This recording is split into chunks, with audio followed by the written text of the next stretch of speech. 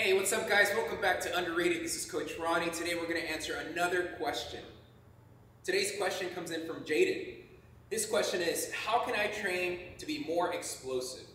All right, this is the holy grail of what we're here to do, so let's get into this. All right, Jayden, let's get into this answer. This is a long one, but this is a special one because it gets to the heart of what we are here to do, the mission. The mission is to help you guys develop power. So the first thing I want to teach you, I want to educate you on is the SAID principle. This is something that stems from the world of strength and conditioning. This is backed by university research. And here's what it says, that the body will adapt to exactly what is demanded of it, no more and no less.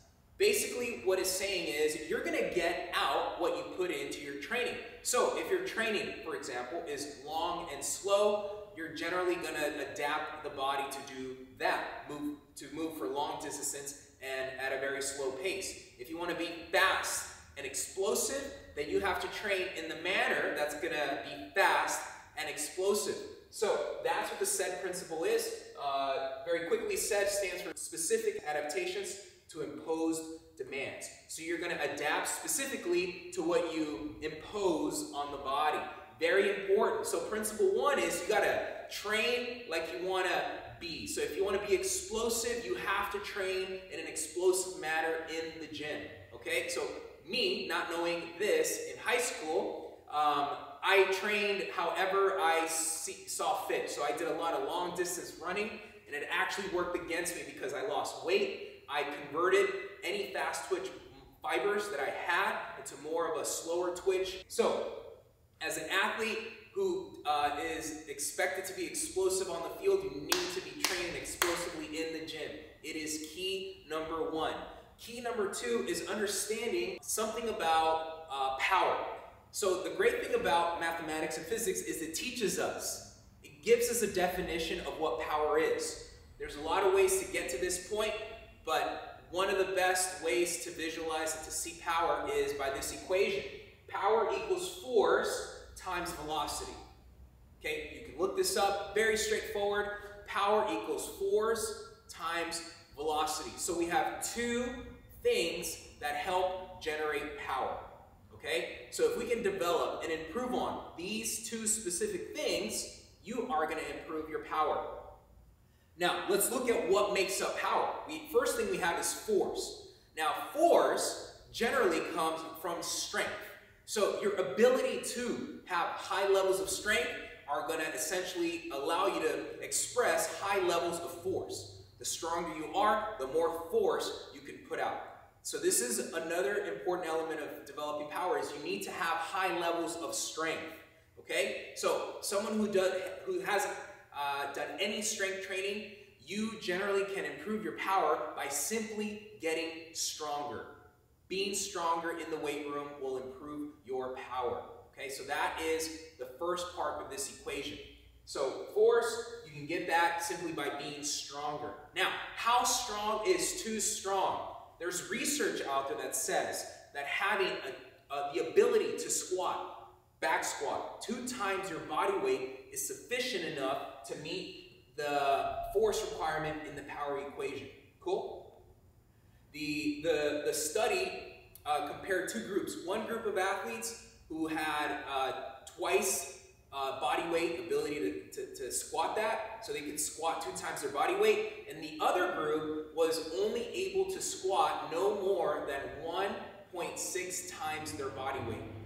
The group that could squat 2 times their body weight expressed more power output versus the group that could only squat up to 1.6 times their body weight. So once you get that, chances are you have met the strength requirement, and getting any stronger than that is not going to benefit you as an athlete. Now, if you're a power lifter or a weightlifter, then of course we want to keep going beyond that, but as an athlete on the field or on the court, 2 times, being able to squat 2 times your body weight in the back squat should be enough, and again, it should meet that requirement. The next variable in this equation is velocity, okay, velocity. So we can't simply be very strong and expect we have to express a lot of power. You need to have some form of velocity, your ability to express velocity, and that comes from speed. So speed training, doing a lot of power training, a lot of movement training that requires you to move at high rates of speed.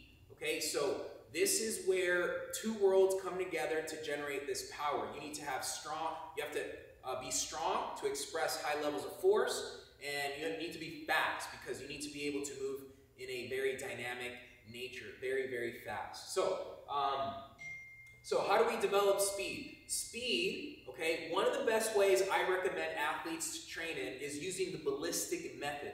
The ballistic method says that you are projecting an object or your body with continuous acceleration without slowing down or avoiding that deceleration. So what tends to happen when we lift the weight, okay, in the weight room, let's say a dumbbell. When I curl a dumbbell, your brain, your body has to account for slowing down the weight. Believe it or not, you're curling the weight, but towards the end, your brain, your body does not want the weight to keep going because it's going to essentially run into your body. So there's a little subconscious part of your body that's going to naturally decelerate the weight. Now, that is something that is counter what we want to do on the field. Essentially, when you are on the field and you're trying to, let's say if you're a pitcher, when you release the ball, you want to continue to accelerate all the way through the release. At no point do you want your body to prematurely decelerate the arm because that's going to negatively affect the velocity on the baseball. Same thing in hitting, same thing if you're kicking a soccer ball, same thing if you're throwing a pass. All of that is critical to understand. So training using the ballistic method, which a very easy way to do that is using medicine balls. That's why I love medicine balls for power training. They allow you to accelerate from beginning through the middle and through the end without training deceleration. Okay, and this is going to be critical as an athlete who's trying to develop that power. So using the ballistic method is going to be a great way to develop speed. And again, the medicine balls are generally light. You're looking at 4 to 6, maybe 8-pound medicine ball, and that's going to allow you to develop that speed. Cool. So that is very important. If we can understand those two things, how the marriage of strength training and speed training can generate power, then you're on your way to unlocking some of that potential. A couple of things I also want to add in, because I really want a thorough answer here for you. Is the force velocity curve. The force velocity curve shows that the greater the force, the slower the movement.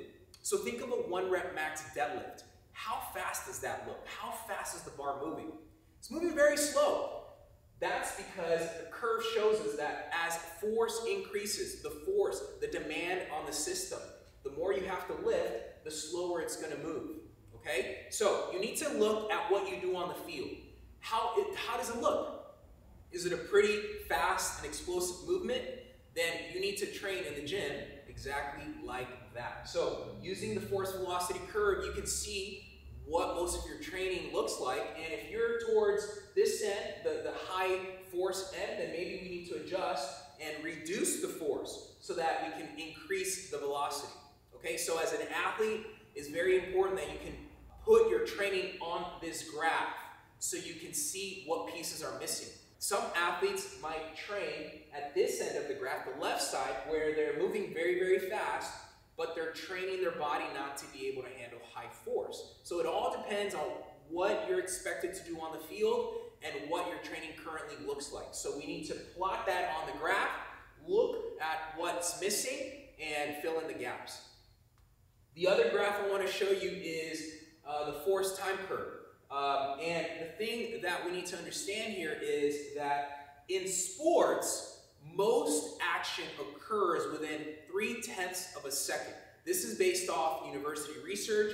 And so what that means is someone who is absolutely strong, has the ability to express a ton of power, may not be able to be great at a sport simply because they take too long to express that force. Basically, being explosive is critical to being a great athlete. Okay, just because you're strong doesn't mean you're going to have the time in a game to express that force. Okay, so you have to be training specifically as an athlete in order to be better as an athlete.